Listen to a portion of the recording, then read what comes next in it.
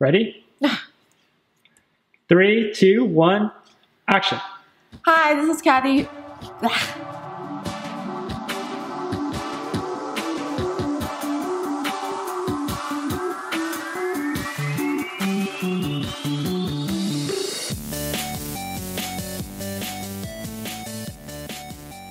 Hi, this is Kathy from Easy Sunday Club. And this is Nam from Easy Sunday Club. We're excited to make today's video because I will be answering one of the most commonly asked questions from our previous popular video about greeting cards. I will show you how I make a greeting card template that you can use to print your own greeting cards at home to hopefully inspire and enable you to start your greeting card business finally. As an alternative, if you, after watching the video, you realize that you don't want to put in the work or Photoshop is too hard to figure out, I have two other options.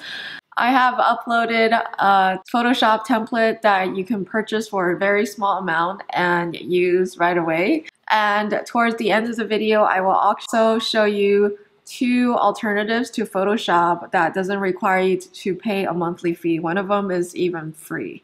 So hopefully with all these options, you'll find something that works for you. And this is the template I'm going to show you how to make. This is for a landscape card, and the letter size paper here, which is what I always use for my cards, will create two cards perfectly. But if you purchase my template, I will also provide a template for vertical or portrait card as well, so you don't have to reformat it. And once you figure out how to make the card template, you can jump over and watch our how to make a greeting card video. Yes, if this is your first time on our channel, make sure to watch the greeting card video where we talk about how to create the card from beginning to end. And we also have another video that you can watch with the link above that shows you how to package cards if you're selling them on your e-commerce store to send to customers. Yes, so we got you all covered. Now let's get to the tutorial. So in Photoshop, we're going to start a new file. I have Adobe Photoshop 2020, which is the latest version when this video is made. But if you have an older version, that's fine too. You should still cover everything we need here.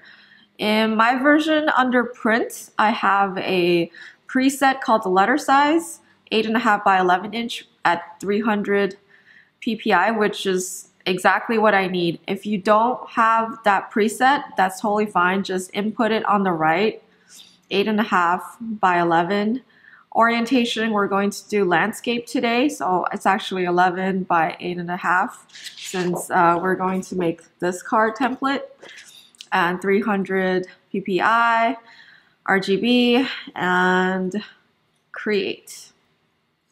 Now that we have a blank canvas, make sure that you have a ruler open or showing in your Photoshop. If you don't, just go up to view and select, make sure ruler selected, or you can do Control R. So with this blank canvas, I'm going to draw a ruler down halfway and across halfway. So the length of this canvas is 11 inch, so halfway would be 2.5. Half would be 5.5, and 8.5 is the height, so half of that would be 4.25. So it doesn't have to be perfect, but in my version of Photoshop, it snaps perfectly to that. That's why having the ruler open is important, because now it breaks up the template into a 4-piece grid, which will help us get to this point. Next, I'm going to copy and paste my card design. So this is what it looks like when it's printed out, and this is what it looks like when it's folded. Obviously, I don't have it cut here. So when you fold it, the back side, want to make sure that the logo is facing, it's in the right direction when it's folded. So when you're looking at the template itself, the logo, it has to be upside down, and the design itself is right side up. So I'll take my design here. I already have the design pre-formatted just for simplicity, and copying this entire image and pasting it here. Again, I've pre-sized it, but if your image isn't sized perfectly or it's not in the right resolution, you may need to enlarge it. Hopefully your default image isn't too small that you have to, because if you have to enlarge it a lot, it may not print out in the right resolution. So just make sure that if it is a design that you're scanning in, that the resolution is at least 300, if not more. If your art is small, then you want to scan it to 400 or higher. So now I'll kind of fill out the image to entire quarter of this template. And again, you'll see my design bleeds all the way to the edge, and I have a printer that allows me to print borderless. So everything will get printed without like a white border all around. So just verify if your printer has that capability. If it doesn't, it's not end of the world. You can try to just use designs that doesn't touch the border. Next thing I'm gonna do is import the logo over. So I have my logo open already. I'm just gonna copy this image over to here. And remember what I said earlier, that this logo needs to be upside down, because when you fold it, it will be right side up. So I'm going to just turn it around. I'll show you how I did it again. So with the image selected, if you go towards the corner, mouse over towards the corner, this two-way curvy arrow will show up, and just turn it. And if you turn it while pressing down shift, it will snap to 30-degree angles, and just keep rotating till it's exactly upside down. I think this logo is too big for my needs. So again, I'm selecting it, and to select it, I press Command T on the Mac or Control T. And again, just taking, this time I'm mousing over to the corner square here to resize it smaller. If your resizing doesn't snap proportionally, like if you're doing, when you're trying to resize, if it looks like this, it's probably because it's not set to proportional scale. So if you go up to the top nav, there's a little magnet here. It's going to maintain your aspect ratio. Just make sure that icon is selected, and now you can resize it down. So I'll just resize it down here. And maybe you want to add additional details. On my card, I usually indicate that it's a blank card and where it's made, my website. If you want to just keep it minimalist, you can stay that way, but let's see, I want to say made, my text should be in black, made in Los Angeles, California, and click Command T again to select it, and just remember to turn it upside down. It's just easier to edit the text when it's not upside down, because then you have to do mental gymnastics and look at it upside down while typing. But I just typed everything first and turn it upside down, place it right under my logo, and that's good for me for this tutorial. At least you can decide what you want to put in the back. Sometimes you also some makers also make their own stamps that they can stamp in the back, but obviously that's a manual step. So if you want to just automate things, just have it done in the template. So with this left side done, I'm going to link all the layers. I'll pull it up here. Link the 3 layers that I just created, the image, the logo, and the text. So I'm highlighting all of them, pressing Shift, and selecting all the layers, right click, and I'll go to link layers. That way, whatever you do with one layer, the other ones will follow.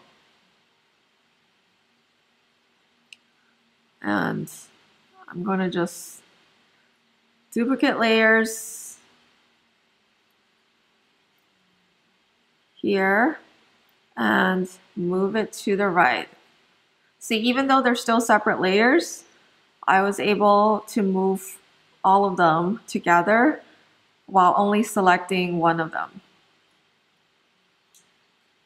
So if you want to keep these things clean, another option is, which is actually what I do, but I want to again give you at least a couple of options.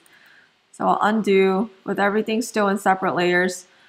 If I know for sure this is the card, the design I'm going for, I'm just going to merge layers. So I have all three layers selected, right click and select merge layers. This way you don't have to link the layers first. You can just take this layer, right click, layer, card, right. And select again with Command T and move it to the right. This way you know for sure you have an exact replica of the card times 2, so that when you print it out you have identical cards and you don't have to create, you know, a card design again on the right. So that was pretty straightforward, I think. Now with the template done, make sure to save it, save your files. And in some cases, you may want to convert the image to CMYK if you want to print to a physical card, obviously. But in my case, because my printer has ICC profiles that calibrates the color on its own, again, like I can't speak to specifics, but I haven't had to convert my image to CMYK because my printer will just do it. And if you want to see a review of our printer, we have an Epson.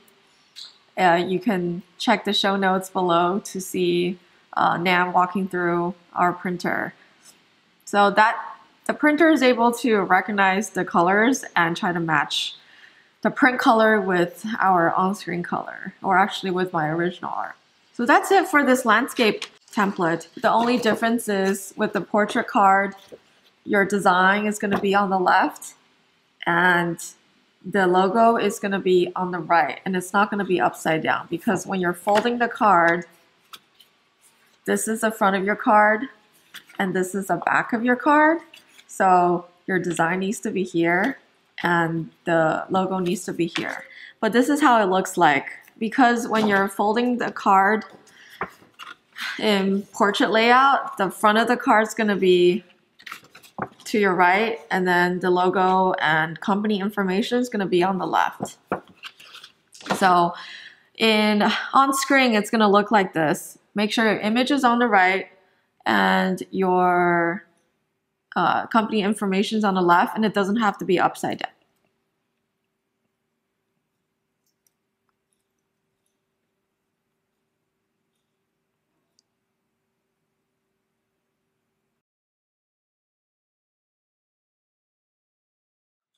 Alright, so if you plan on using Photoshop for this, then you can skip the rest of this video, but I just wanted to give you a couple of alternatives, cheaper alternatives to Photoshop that you can use and have the same result. The first one is Affinity Photo. It is a one-time purchase of a photo editing program that you can use to create your own template. It's currently at 50% off. They've had that sale for a while, so I don't know how much longer it's going to go for, but it's currently $25 for a desktop program for Mac and Windows if you want to make that one-time investment instead of having to pay for a monthly recurring subscription with Photoshop. Their features are very similar. Their user interface might take a couple of days to get used to if you are used to Photoshop, but I find it pretty user-friendly and easy to figure out. And yeah, based on what you need to accomplish this task, they definitely have everything you need. The second one is a free option, which is Canva, canva.com. It is a web-based design tool for people who want to, create presentations, brochures, flyers, and as well as something like a card template. One call out I do want to make about Canva is their capability is pretty limited. So when you create your canvas for the card template, just make sure that you are increasing the size of the canvas so that the image, when you export it, is still high enough resolution for to be printed out as a greeting card. So for example, if my card template is set as letter size 8.5 by 11 inch, I wanted to triple that just to compensate for not being able to set the resolution, because on Photoshop and Affinity Photo you can set a resolution of, let's say, 300 dpi, but you can't do that on canvas. So I would just triple the pixels of the canvas. What I did is just tripling it to 2550 pixel by 3300 pixel. That will give you an 8.5 by 11. So when you export the template at the end, it's going to be a larger file, and your design won't be the quality of your design won't be compromised. Okay, that's it. I hope you find this tutorial useful. Again, I do try to give different alternatives so you're not married to Photoshop or not having to purchase my template. If you like this video, please give a thumbs up to help with the YouTube algorithm, and check out my other videos in the channel as well. And if you haven't already, we would love your support by subscribing to our channel. Thanks for watching. Bye.